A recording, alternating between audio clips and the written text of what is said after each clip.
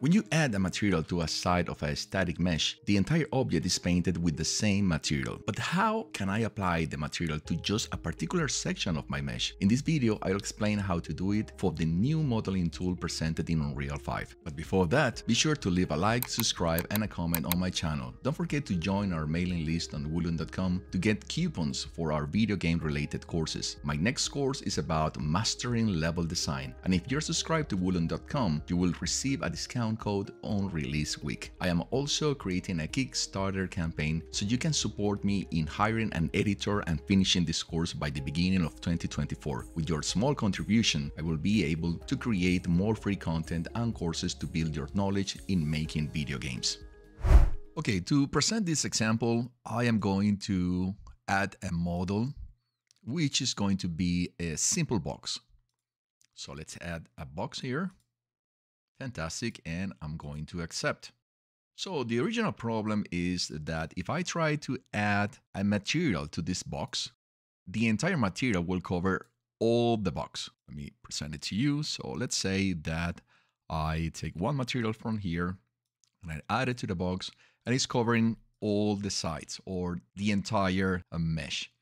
So I don't want this. I want to control where the material is going to be per side of this mesh. What I'm going to do is select the mesh, and in the attributes, you can see and inspect, you can see the structure of this mesh, how this will be rendered. And as you can see, there are sections of triangles. And what I want now is to select certain sections of this mesh to paint it. So one option that I have is, let me complete here. In the same attributes, I can say generate polygroups. And when we generate polygroups for a mesh like this one, you will have a different color for every side of this mesh, as you can see here. So the first thing is accept this. And now I have two options. I can go to the edit materials, select one section that I want to paint. Let's say that I want to paint just this face. And I'm going to add one extra material here. And let's select, I don't know, something like this. Fantastic. And I have these sections selected. Right now I have all in group, but I can select the brush just to say I want exactly these sides to be, or this section to be painted. So as you can see here in the materials, I added an extra material. And in the active material, I can select that extra material that I just selected and then go to the assign active material. So right now, I just have assigned one section of this entire static mesh. That's really great. But what about if I can paint different sections of this entire mesh at the same time? In this case, we're going to paint polygroups. And the first thing is I am going to select what are the sides or the part of this mesh that are going to be painted the same way. So I'm going to click and select different sections. Let's say I want to select all these three sides, not this one, not the top, not the bottom. Now I will accept. And in the edit materials, instead of taking the selection mode of brush, I am going to select all in group. What does that mean? That means that when I select one element of this group, I will select all the elements of this group. And now I can say, all right, let me add a new material. Let's say that in this group, I'm going to use this moss. And then in the materials, we'll select the moss and assign to the active material. Now you can see that the moss is only on these sections.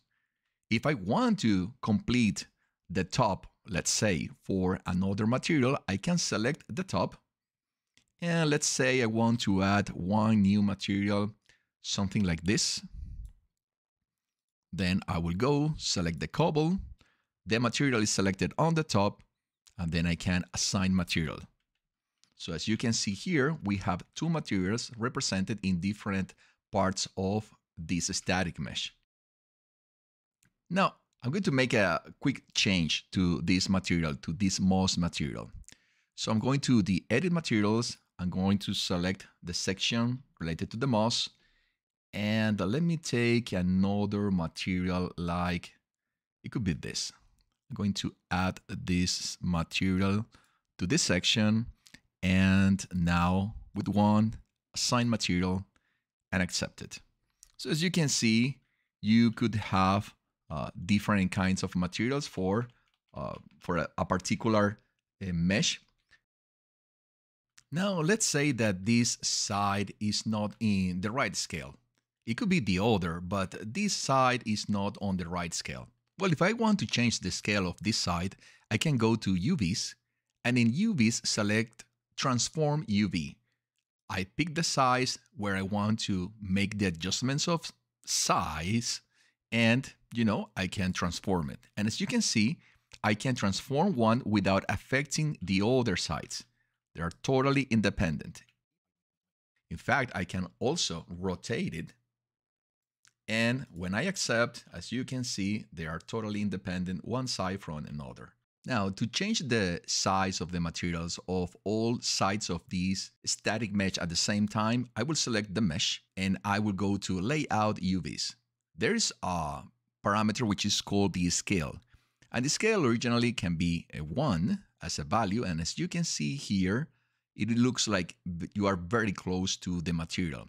And as you get higher values, the material will look like smaller, smaller, and smaller.